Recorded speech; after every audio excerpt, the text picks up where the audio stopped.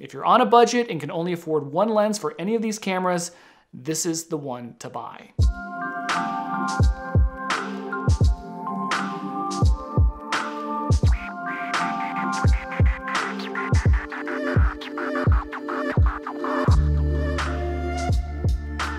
The term investing in gear is thrown around a lot in this field, and to quote The Princess Bride, this word you keep using, I don't think it means what you think it means. In general, gear is a horrible investment, especially in an age where camera updates come along almost every year and technology is rapidly advancing. Sure, your gear helps you book gigs, but in general, gear itself is a depreciating asset and therefore never a safe investment. This is why I personally almost only buy used gear. But semantics aside, there is one category of gear that tends to maintain its value over others, and that is glass. Lenses often outlive the cameras you bought them to pair with, and a good piece of glass on an average camera will run circles around a mediocre lens on the best camera money can buy. And because you can take glass with you from system to system, depending on your mount, it really is a much safer investment when it comes to your equipment and your career. Now on this channel, I talk a lot about Blackmagic cameras, particularly the legacy cameras, which generally utilize a micro four thirds mounting system. So today, I'm going to talk to you about my favorite lenses that I've used with these cameras and hopefully give you some useful input on where you can lay down some money if you're in the market for new glass. I'm Will Von Toggen. If you like what you see, be sure to hit like, share, and subscribe. And with that, let's get going. Now, all of these lenses generally fall into a specific style of shooting. So when you go into this, keep in mind the type of setups you use and what type of shooting you do most often. Are you mostly shooting run and gun, or are you rigging up and shooting in a controlled environment? I use these lenses on all of my Blackmagic cameras, but if you mostly shoot with the 4K versus the OG or vice versa, that may impact how much use you'll actually see from one of these lenses. Now, all these lenses also fall into different budget categories, so depending on what your resources are, that could also impact what you end up doing. The first lens I want to talk about is geared towards those wanting to do more cinematic, narrative style filmmaking, and that is this, the Veydra Mini Prime. Now, I absolutely love these lenses, and I actually shot an entire feature film using them while paired with the original Blackmagic Pocket Cinema camera, and the results were such that most people assume I used a much more sophisticated camera and lens system. Now, of course, with primes, you're gonna need to pick up a few of these just to cover your range of shooting, but each of these little lenses is powerful in its own way. This is the 12mm, which was the widest lens Veydra made.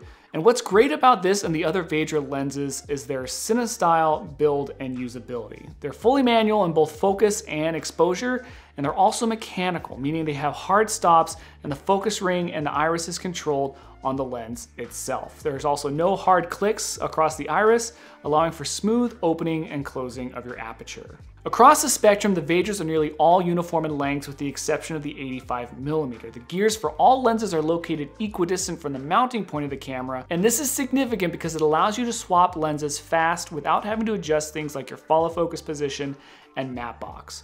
Again, there's a good chance if you're using these lenses, it's more for set work. So being able to keep things uniform and moving quickly is key. All the Veydra lenses are also color matched, meaning you won't have any variance in color when changing lenses within the same scene or setting. And they're fairly fast, opening up to a T2.2. That's about an f2.0.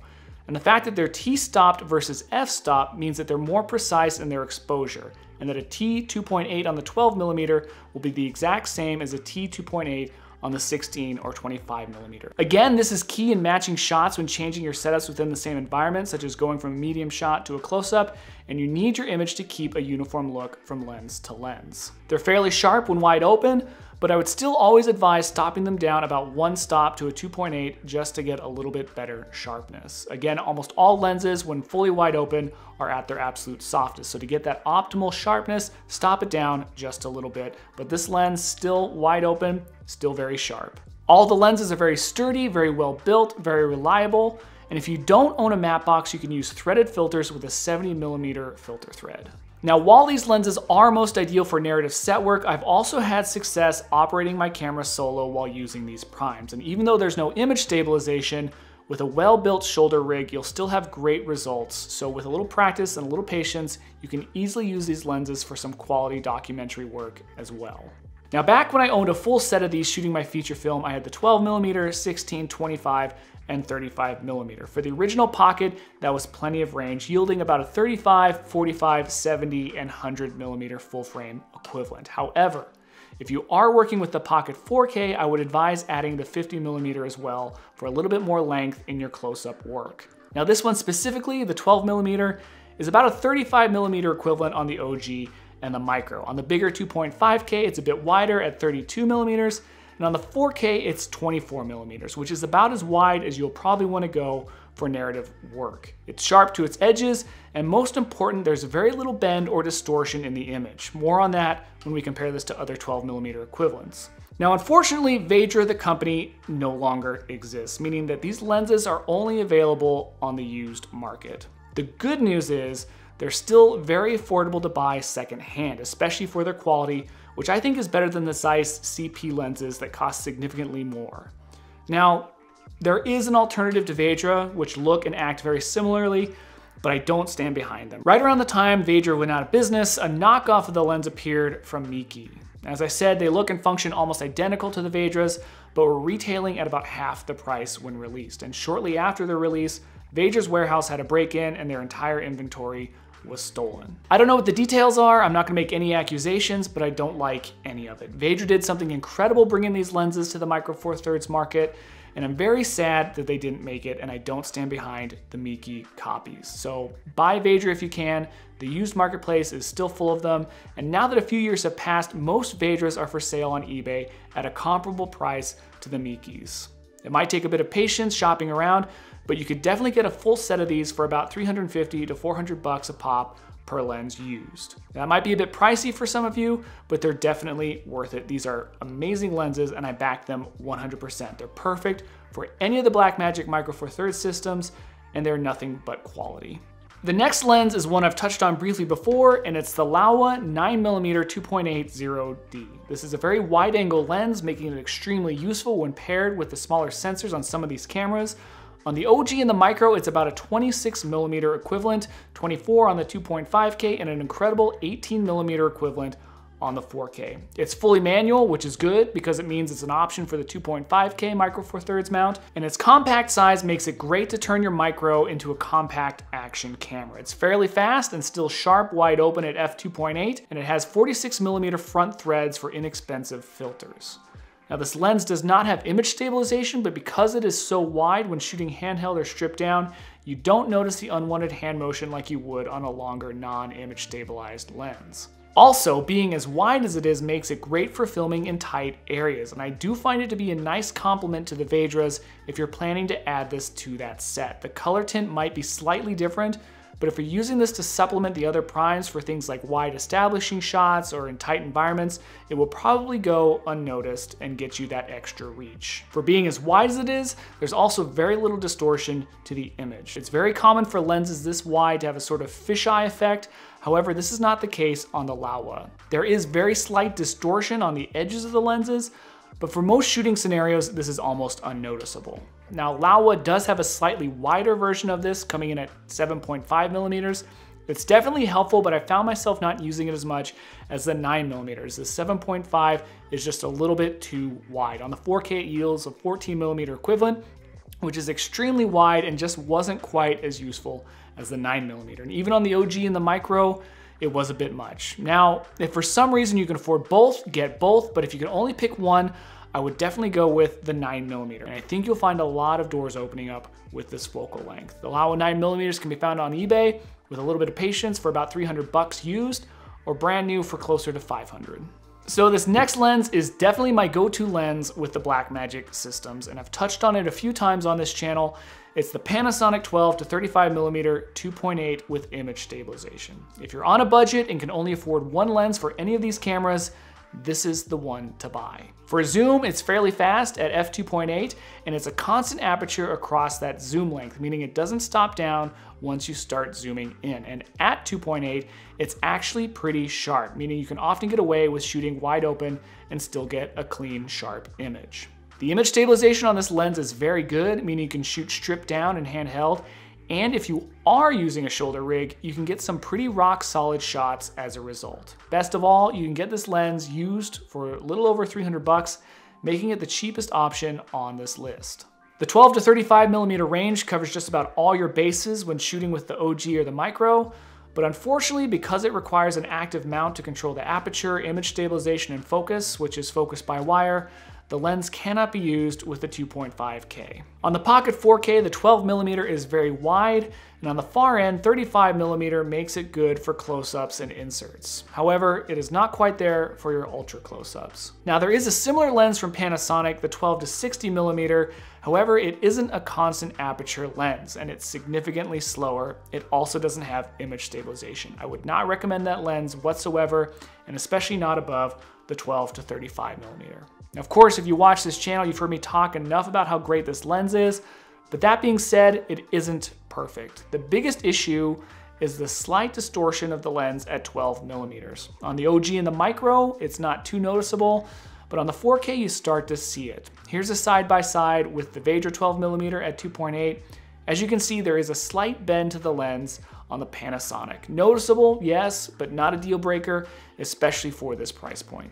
The focus by wire also isn't the best. This was designed to be a photo lens initially, and that becomes apparent with this focus by wire. What that means is that the focus isn't mechanical. It registers the movement of the focus ring electronically. Now, the only real problem with that is that it's not consistent, meaning that the speed at which you turn the ring has more bearing over the amount that you turn it. And it can sometimes be tricky to quickly track or adjust your focus. But beyond that, I think it's a super lens. The image is great, the stabilization is great, the size and range is great. Again, if you can only afford one, this is the one to get. Now, this last option is a very good option, but not one for those who are on a tight budget. This is the Canon 16 to 35mm f4 L series zoom lens. Now, I recommend this over the popular Sigma 18 to 35, even though the Sigma is much faster at f1.8. The Canon features image stabilization, which I think is very important for these cameras. For most shooting scenarios, I would generally take image stabilization over a wider aperture. The Canon lens itself is quite pricey, and it also requires the use of a speed booster. Now, Metabones makes the best iteration for the quality. It's fantastic. But the Valtrox is also an option at a lower price point. And if you want to try and pair this with the OG or the Micro, try and find the BMPCC Super 16 specific speed booster from Metabones. They are less common these days and still pricey, but worth the extra magnification for the smaller sensor. This lens is also quite sharp, and with the speed booster, the camera registers it as an f2.8, so it's still fast enough and also lets you find focus fairly easy. The image stabilization is slightly superior to the Panasonic, although the lens itself is quite a bit heavier. The focusing is more consistent than the Panasonic, and the image is fantastic. It's Canon L after all, but again, it's nearly 4 times the cost of the Panasonic when you factor in the speed booster. However, if you can afford it and money isn't much of a factor, it's a wonderful lens to use, and I highly recommend it. Also, being an EF mount and can cover full frame, it also means it's got more life to it if you want to use it on other systems beyond Blackmagic. It's a great wide zoom, perfect for dock style work. At 16mm, it's a 26mm equivalent on the OG and the Micro with the S16 speed booster. And on the 4K, you can get a 20mm or a 23mm equivalent depending on the speed booster magnification that you're using. So that makes it almost as wide as the Laowa 9mm on these cameras. Now, because of the speed booster, the far end of the lens at 35mm is slightly lacking, not quite letting it serve enough as a telephoto lens. To me, that is the only real downside to this combo, aside from the cost. Now, I used this lens almost exclusively a few months back when I was pitching a reality show.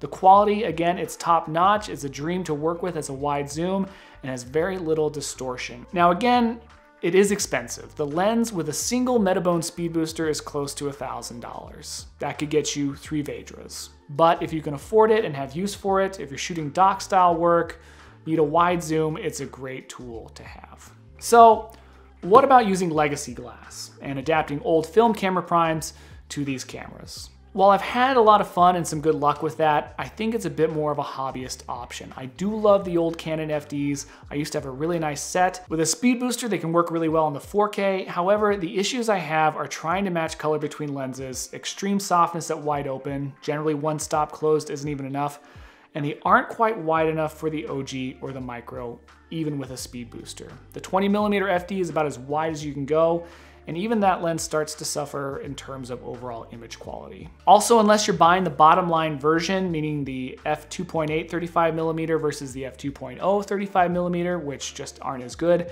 they're almost as expensive now as a set of Veydras. So dollar for dollar, I think you'll get a lot more out of Veydra primes over the old FDs. So something to think about, but I think I would first try and get yourself a good workhorse lens before taking this route, which has a lot more variables to it. So there you go. My pick for lenses that I like to use with the Blackmagic Micro Four Thirds camera systems, the OG, the Micro, occasionally the 2.5K and the 4K. So let me know what you think in the comments below. If you agree, disagree, or have a lens that you think is a better option. As always, thank you so much for watching. Be sure to like, share, and subscribe, and we'll see you next time.